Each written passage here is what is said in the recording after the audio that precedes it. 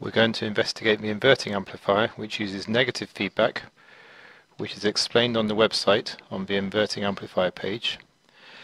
Negative feedback keeps the non-inverting input and the inverting input at the same voltage, and if you'll notice, the non-inverting input is already attached directly to 0 volts. So that means that the inverting input, this point here, is what we call a virtual earth, because it's effectively connected to ground, to 0 volts, to earth, because the negative feedback ensures that it's always approximately 0 volts. Now, with that in mind, we should be able to work out the gain of this amplifier.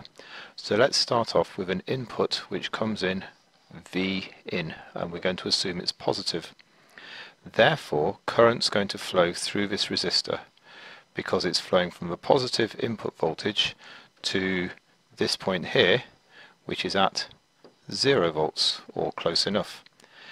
No current can flow into the input, so the current has to keep flowing through the output resistor, or the feedback resistor, and to the output.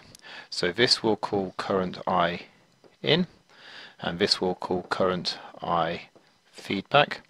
And because there is no current flowing into this point here, okay, no current flows into the input to the op-amp, we can start off by writing that the input current is equal to the feedback current. Right, let's do some resistor equation work. So the potential difference across this resistor is V in to 0, and therefore for the input current I equals V in, which is positive, over Ri. And for the feedback current, we have that the potential difference across this resistor is going from 0, this point here, to the output voltage, and the current's flowing in this direction, which means that this output voltage here must be negative. That's what it means.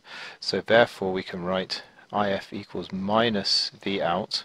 The output voltage has to be negative to allow the current to flow in that direction, divided by RF. Now, as we mentioned in the first line, they're equal, so we can write V in over Ri equals minus V out over RF.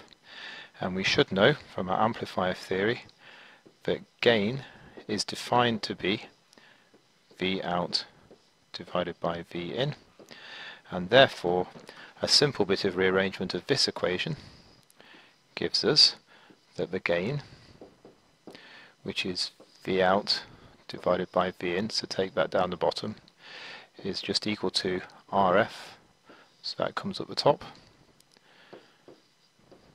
divided by Ri, and there's still minus sign there, and that is the equation for the gain of our inverting amplifier.